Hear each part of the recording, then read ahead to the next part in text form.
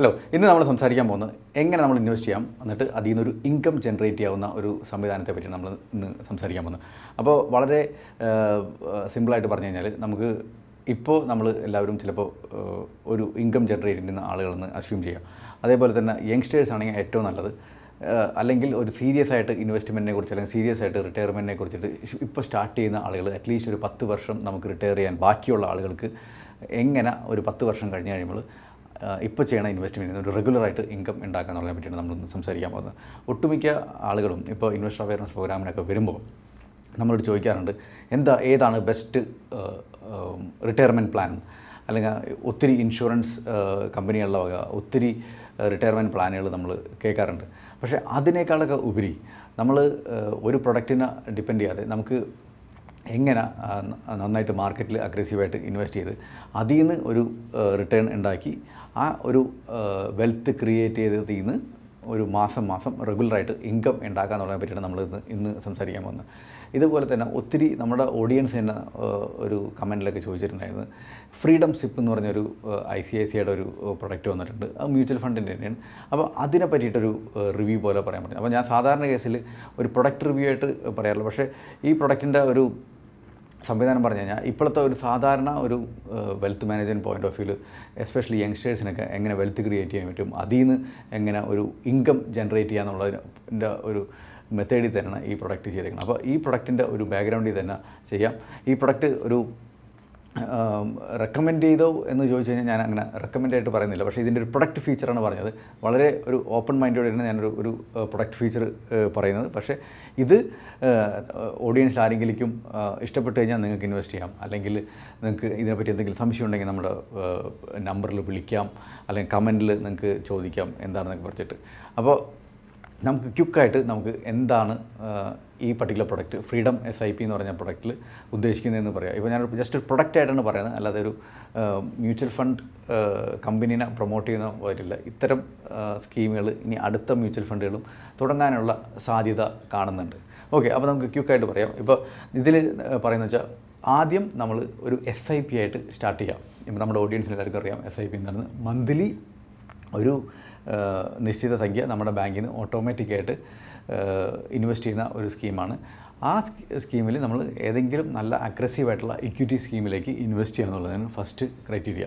അപ്പോൾ ഇതിൽ എക്സാമ്പിളായിട്ട് പറഞ്ഞേക്കണം വെച്ചാൽ ഒരു SIP ആയിട്ട് നമുക്ക് മാസം ഒരു 10,000 രൂപ, ഇപ്പം 1000 രൂപ വെച്ചിട്ടുണ്ടെങ്കിൽ നമുക്ക് ഇൻവെസ്റ്റ് ചെയ്ത് തുടങ്ങാം. ഇപ്പം നമ്മളൊരു 10,000 രൂപ വെച്ചിട്ട് നമ്മൾ ഇൻവെസ്റ്റ് ചെയ്യണമെന്ന് വയ്ക്കുക പെർ മന്ത്. എന്നിട്ട് നമുക്ക് ഇത് എത്ര കാലത്തേക്ക് ഇൻവെസ്റ്റ് ചെയ്യുക എന്നുള്ളതിനെ പറ്റിയിട്ട് നമുക്കൊരു ധാരണ വേണം. ഇപ്പോൾ ഇതിൽ നമുക്ക് ചെയ്യാവുന്നത് ഒന്നില്ലെങ്കിൽ 8 വർഷത്തേക്ക് ഇൻവെസ്റ്റ് ചെയ്യുക, ഇനി അതല്ലെങ്കിൽ 10 വർഷത്തേക്ക്, അല്ലെങ്കിൽ 12 വർഷത്തേക്ക്, അല്ലെങ്കിൽ 15 വർഷത്തേക്ക് നമുക്ക് ഇൻവെസ്റ്റ് ചെയ്യാം. അപ്പോൾ ഇനി ഇപ്പോൾ ഇൻവെസ്റ്റ് ചെയ്യുന്ന ടൈമിൽ നമുക്കൊരു നിശ്ചിത സ്കീമുകൾ തന്നിട്ടുണ്ട്. ഇക്വിറ്റി റിലേറ്റഡ് ആയിട്ടുള്ള സ്കീമുകൾ, അല്ലാന്നുണ്ടെങ്കിൽ ബാലൻസ് ഫണ്ട് റിലേറ്റഡ് ആയിട്ടുള്ള സ്കീമുകൾ. ഈ സ്കീമിൽ ഏതാണ് ചൂസ് ചെയ്യണമെന്ന് നമ്മൾ ആദ്യം പറയണം.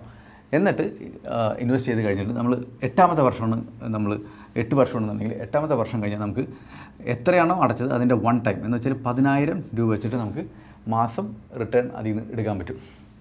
ഇനി അതല്ല 10 വർഷം നമ്മൾ ഇൻവെസ്റ്റ് ചെയ്യുന്നുണ്ടെങ്കിൽ 15,000 രൂപ വെച്ചിട്ട് നമുക്ക് എടുക്കാൻ പറ്റും. ഇവിടെയാണെങ്കിൽ 20,000 രൂപ വെച്ചിട്ട് എടുക്കാൻ പറ്റും. ഇവിടെയാണെങ്കിൽ 30,000 രൂപ വെച്ചിട്ട് നമുക്ക് എടുക്കാൻ പറ്റും. വളരെ സിമ്പിളായിട്ട് പറഞ്ഞാൽ ഇവിടെയാണെങ്കിൽ 1 ടൈം വെച്ചിട്ട് നമുക്ക് എടുക്കാൻ പറ്റും. ഇവിടെ 1.5 വെച്ച് എടുക്കാൻ പറ്റും. ഇവിടെ 2 ടൈംസ് എടുക്കാൻ പറ്റും. ഇവിടെ 3 ടൈംസ് വെച്ച് നമുക്ക് മന്ത്ലി റിട്ടേൺ ആയിട്ട് നമുക്ക് എടുക്കാൻ പറ്റും. അപ്പോൾ നമുക്ക് ഒരു 8 വർഷം കഴിഞ്ഞിട്ടാണ് നമുക്ക് അഡീഷണൽ ഒരു 10,000 രൂപയും കൂടി നമ്മളൊന്നും വർക്ക് ചെയ്യാതെ, നമ്മുടെ യാതൊരു ഇൻവോൾവ്മെൻറ്റും ഇല്ലാതെ നമുക്ക് അത്തരം ഇൻകം സ്വരൂപിക്കാനായിട്ട് താല്പര്യമുണ്ടെങ്കിൽ ഇത്തരം സ്കീമുകളിൽ ഇൻവെസ്റ്റ് ചെയ്യുക. അതല്ല നമ്മളിപ്പോൾ 30 വയസ്സായാലും 45 വയസ്സ് കഴിഞ്ഞിട്ട് നമുക്കൊരു 3 ടൈംസ് നമുക്ക് ഇൻകമായിട്ട് കിട്ടണമെന്നുണ്ടെങ്കിൽ ഇത്തരം സ്കീമുകളിൽ നമുക്ക് ഇൻവെസ്റ്റ് ചെയ്യാനായിട്ട് പറ്റും. ഇതെല്ലാം ടോട്ടലി ഡിപ്പെൻഡ് ചെയ്യുന്നത് നമ്മുടെ ഒരു ടൈമും നമ്മുടെ റിസ്ക് ടേക്കിംഗ് കപ്പാസിറ്റി, നമുക്ക് എത്ര ടൈം ബാക്കിയുണ്ട്, നമ്മുടെ ഇൻകം എത്രയുണ്ട്, ഇതെല്ലാവരും വെച്ചിട്ടാണ്.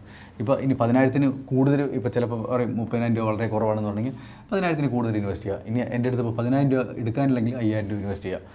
പക്ഷേ ഇതിലത്തെ കാര്യം വെച്ചാൽ നമ്മുടെ ഇപ്പോഴത്തെ എത്രയാണ് നമുക്ക് ഇൻവെസ്റ്റ് ചെയ്യാനായിട്ട് നമ്മുടെ കപ്പാസിറ്റി ഉള്ളത്, ഏതനുസരിച്ചിട്ട് നമുക്ക് ഇൻവെസ്റ്റ് ചെയ്യാം. അപ്പോൾ ഈ ഓരോ വർഷം കഴിയുമ്പോഴും നമ്മൾ ഈ സ്കീമിനെ എടുത്തിട്ട് വേറെ സ്കീമിലേക്ക് നമ്മൾ മാറ്റി വയ്ക്കും. അതും ഇപ്പോൾ തന്നെ പറയണം ഏത് സ്കീമിലേക്കാണ് മാറ്റി വയ്ക്കണം എന്നുള്ളത്. അപ്പോൾ ഇതോടൊപ്പം തന്നെ ഒരു അഡ്വാൻറ്റേജ് കൂടി നമുക്ക് ഈ കമ്പനി തരുന്നതെന്ന് വെച്ചാൽ നമുക്കൊരു ഇൻഷുറൻസും കൂടി നമുക്ക് ഫ്രീ ആയിട്ട് ഓപ്റ്റ് ചെയ്യാനുള്ള ഒരു സംവിധാനമുണ്ട്. അപ്പോൾ ഇൻഷുറൻസിൽ പറയണമെന്ന് വെച്ചാൽ മാക്സിമം തരണം വെച്ചാൽ 50 lakh വരെ നമുക്ക് ഇൻഷുറൻസ് തരും. ഈ എത്രയാണോ മന്ത്ലി അടയ്ക്കുന്ന SIP തുക അതനുസരിച്ചാണ് നമ്മുടെ ഇൻഷുറൻസിൻ്റെ സമ്മേഴ്സുകൾ ഡിറ്റർമൈൻ ചെയ്യണത്. നമുക്ക് മാക്സിമം കിട്ടുന്നത് 55 വയസ്സ് വരെ ആയിരിക്കും നമുക്ക് ഇൻഷുറൻസ് കവറേജ് കിട്ടുന്നത്. ഫസ്റ്റ് വർഷം കഴിയുമ്പോൾ നമുക്ക് 10 times ഇൻഷുറൻസ് കവറേജ് കിട്ടും. അപ്പോൾ ഇതിൻ്റെ 10 times എന്ന് പറഞ്ഞാൽ 1 ലക്ഷം രൂപ ഇൻഷുറൻസ് കവറേജ് കിട്ടും. ഇനി 2 വർഷം കഴിഞ്ഞാൽ 50 times നമുക്ക് ഇതിൻ്റെ കവറേജ് നമുക്ക് കിട്ടും. ഇനി 3 വർഷം കഴിഞ്ഞിട്ടുണ്ടെങ്കിൽ 100 times നമുക്ക് ഇൻഷുറൻസിൻ്റെ കവറേജ് കിട്ടും. അപ്പോൾ 10,000 രൂപ വെച്ചാണെങ്കിൽ നമുക്ക് 3 വർഷം കഴിഞ്ഞിട്ട് നമ്മുടെ 55 വയസ്സ് വരെ നമുക്ക് ഒരു 10 ലക്ഷം രൂപ കവറേജ് നമുക്ക് കിട്ടും. അപ്പോൾ ഇൻ കേസ് നമുക്ക് എന്തെങ്കിലും പറ്റിക്കഴിഞ്ഞാൽ നമുക്ക് ഇൻഷുറൻസിൻ്റെ 3 വർഷം കഴിഞ്ഞിട്ടുണ്ടെങ്കിൽ 10 ലക്ഷം രൂപ കിട്ടും. പിന്നെ അന്ന് നമ്മൾ ഈ ഇൻവെസ്റ്റ് ചെയ്തതിൻ്റെ ഫണ്ട് വാല്യൂ എത്രയുണ്ട് അതും നമ്മുടെ ഡിപ്പെൻഡൻസിന് കിട്ടും. ഇനി അതല്ല ഡിപ്പെൻഡൻസിന് അടച്ചു കൊണ്ടുപോകാനാണ് താല്പര്യമുണ്ടെങ്കിൽ അവർക്കത് എത്രയാണോ ടൈം അത്ര വരെ അടച്ചു കൊണ്ടുപോകാം. അത് കഴിയുമ്പോൾ ഇത്തരം റിട്ടേൺ അവർക്ക് റെഗുലർ ഇൻകമായിട്ട് കിട്ടാനുള്ള ഒരു സാധ്യത ഇതിലുണ്ട്. ഇതാണ് ശരിക്കും ഈ പർട്ടിക്കുലർ ഫ്രീഡം SIP എന്ന് പറഞ്ഞിട്ട് ICICI മ്യൂച്വൽ ഫണ്ട് ഓഫർ ചെയ്യുന്നത്.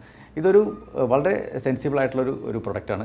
ഇതിലത്തെ ഒരു അഡ്വാൻറ്റേജ് കണ്ടെന്ന് വെച്ചാൽ നമ്മൾ ഇത്തരം പ്ലാനുകൾ നമുക്ക് ഒരു ഫിനാൻഷ്യൽ പ്ലാനിങ്ങിൻ്റെ ഭാഗമായിട്ട് നമുക്ക് എല്ലാവർക്കും ചെയ്തു കൊടുക്കാൻ പറ്റാറുണ്ട്. പക്ഷേ അതിൽ ഒരു ലോക്കിനോ അങ്ങനെയൊന്നുമില്ല. അപ്പോൾ മിക്കപ്പോഴും സംഭവിക്കുന്നത് വെച്ചാൽ ലോക്കിനൊന്നും ഇല്ലാത്തതിൻ്റെ പേരിൽ ആളുകൾ ഇഷ്ടമുള്ളപ്പോൾ ഈ പ്ലാനൊക്കെ മറന്ന് അതിൽ നിന്ന് ഫണ്ട് വിഡ്രോ ചെയ്ത് കൊണ്ടുപോകുന്ന ഒരു സംവിധാനം ഉണ്ടാവും. ഇത് ശരിക്കും പറഞ്ഞൊരു കമ്മിറ്റ്മെൻറ്റാണ് എല്ലാവരും ഏറ്റെടുക്കുന്നത്. അപ്പോൾ അതിൻ്റെ പേരിലൊരു ഇൻകം ജനറേഷൻ എന്നൊരു ഗോളുമായിട്ട് പോകുന്ന ആൾക്കാർക്ക് ഇത്തരം പ്രൊഡക്റ്റ് ആണെങ്കിൽ ഒരു കമ്മിറ്റ്മെൻറ്റ് അവിടെ വരികയും അവരതിന് ഈ കമ്മിറ്റ്മെൻറ്റ് സ്റ്റിക്ക് ഓൺ ചെയ്യുന്ന ഒരു സംവിധാനം ഉണ്ടാവും. ഇത് ഇപ്പോൾ നമുക്ക് ഒരു റിട്ടയർമെൻറ്റ് പ്ലാൻ ചെയ്യുന്ന ആളുകൾക്ക് ഒരു 30 വയസ്സ് അല്ലെങ്കിൽ 35 വയസ്സായുള്ള ആളുകൾ ചെയ്യേണ്ടത് എങ്ങനെയാണെന്ന് വെച്ചാൽ എങ്ങനെ ഇൻകം ജനറേറ്റിംഗ് അസറ്റ്സ് കൂട്ടാന്നുള്ളതാണ്. ഇപ്പോൾ വേണമെന്നുണ്ടെങ്കിൽ ഒരു റെൻ്റൽ പ്രോപ്പർട്ടി വാങ്ങിക്കൊണ്ടിരിക്കാം.